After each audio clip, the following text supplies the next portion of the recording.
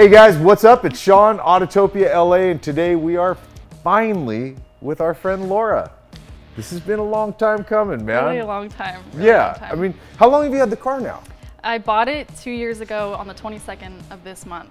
So you drove it as it was for a while though, didn't you? Yeah, like maybe 3 months, 4 months. And it's what, is 71 is it? It's a 73 with 73. the 71 front clip. So that's where people get confused. They're like, this isn't a 73, but it is. It just has the 70 and a half or 71 front clip. Yes. And same with the spoiler. I love the split bumper. I think it's just such a slick look, you know. So do I. And it was already this color, wasn't it? Yes. Like you haven't had to do paint on it. No. So body and interior was the only thing that's still original, but everything else I did. You completely tore it. Completely tore it. Yeah. All right, well, let's dig in here first. So it's a crate motor. It's a LSX 454. Stock cam, stock motor, no, nothing added to it. Yeah. Naturally aspirated. Yeah. Just, it is what it is. Yeah. Didn't you say it's just shy of 6 at the tire? Yeah, it's like 597. That's such a perfect power range. That's a lot, yeah. And your car probably, I got to guess this car is 32, 3300, somewhere around there? 32, is it? wet, yeah. Yeah. Everything, like the firewall, all of that is all custom.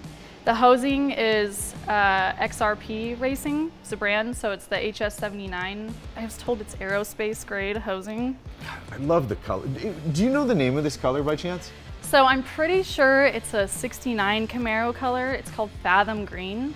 Okay. I don't have the paint code. I tried to look it up, but I got you. From what I'm pretty sure that's what it is. And is that why you named it Olive, is because of the color? Yeah, I just came up with it one day, and then thinking about it, the look of the car with the taillights looks like an olive, like a martini olive. So great, Laura. With a little pepper. One of the things I've always loved about this car is that although it's all well done and it's like proper, you know what I mean? It's a proper build.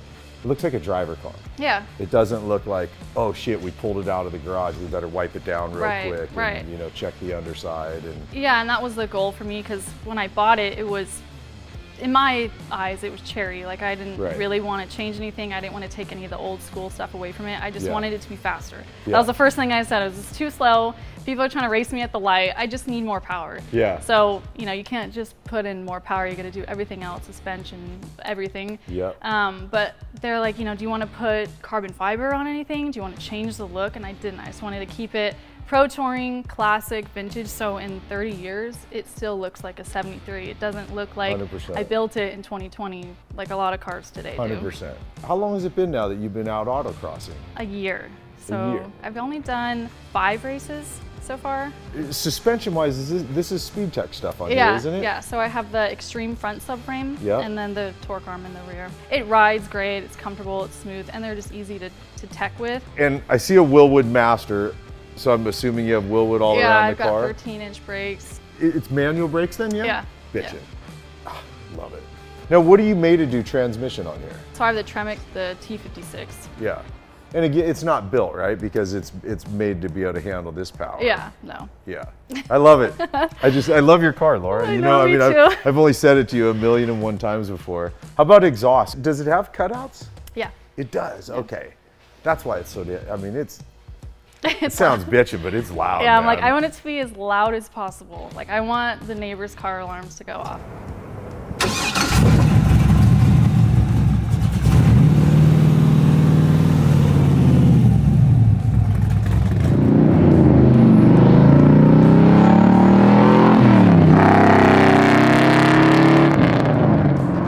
Forge line wheels, which, you know, man, great wheels. Yeah. Do you know your sizes on here? Yeah, so it's 18 by 11.5 and 18 by 12.5, 3-piece wheels.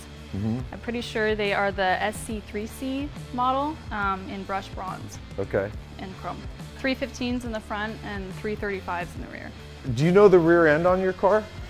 It's a Ford 9-inch. There you go. Do you know what you're geared at in your rear? 373. So this is one of those areas where I know about this, where Sam really geeked hard on the lower valance, right? I just love that cutout. It's not, you know, it's subtle, it's sexy, it just looks dope. Tucked it right up under there with my gas tank. Everything just fit like a glove. Yeah. So now in here, this is, I mean, there's a Momo wheel, I see. Did that come with the car, or did you add that? I added that. So that and the shift knob. The shifter, And then Sam actually surprised me, the little console setup. So they actually made me custom cup holders to fit to a Starbucks cup. And so vintage air you're running? Vintage air, I got new gauges, those are Dakota Digital. Oh yeah, yeah. So nice. Those are cool. It's still like that vintage look, but you know, digital.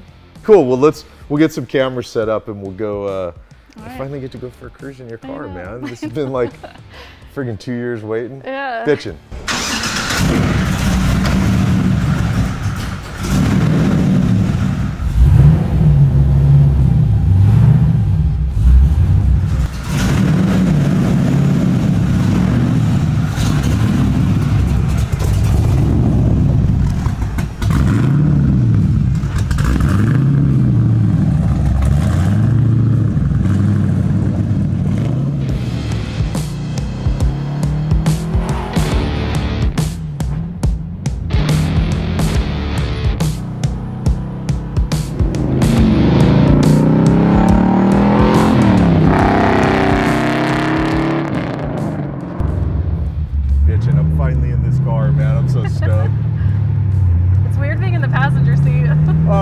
You know, man, I can't tell you how often I hear that, Laura.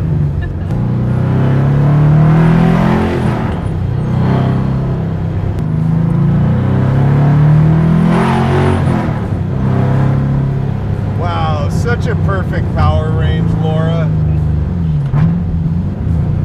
And your pedals are set.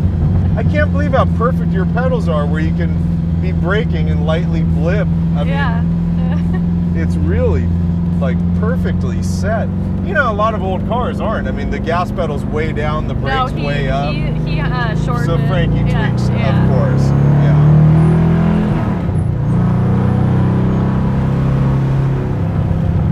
Man, I love though that NA horsepower. I mean, it's ready to just rip. She wants to go.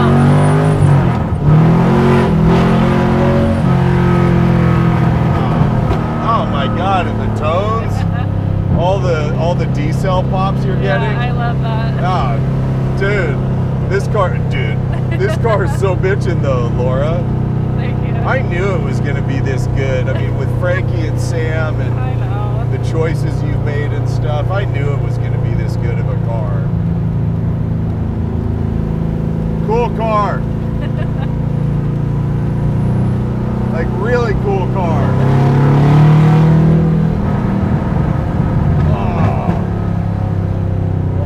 Those sounds are so good. Yeah, she wants to eat.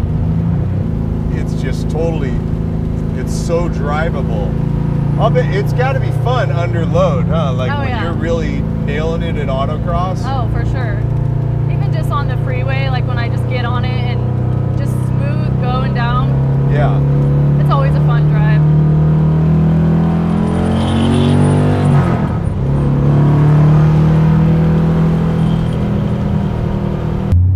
Like, if we're gonna do everything, like, let's go manual.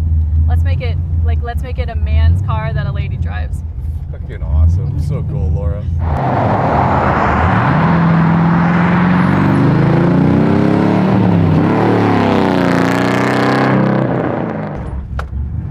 You just take off first gear, second gear.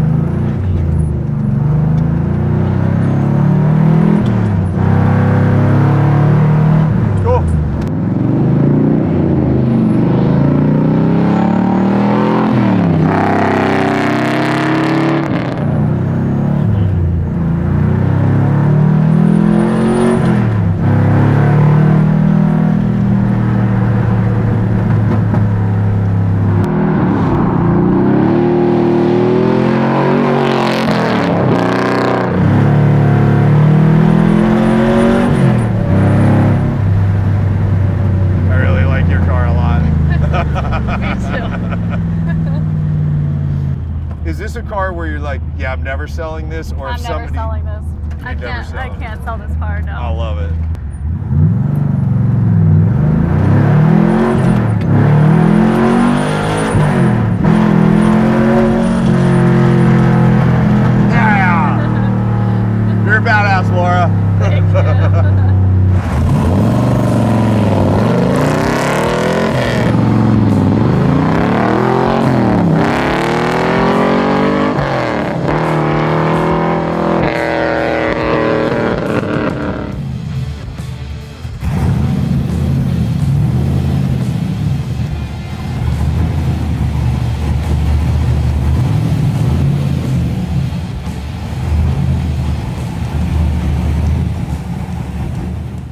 Well, how bitchin' is that car?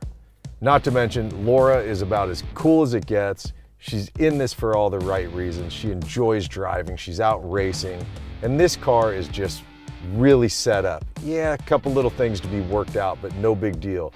Overall, the car is right there, the right power, the speed tech stuff, the big fat tires on here, the color, just bitchin', man. I'm stoked we got to shoot this car. So big thanks to you guys for hanging out and watching, and I will see you in the next episode.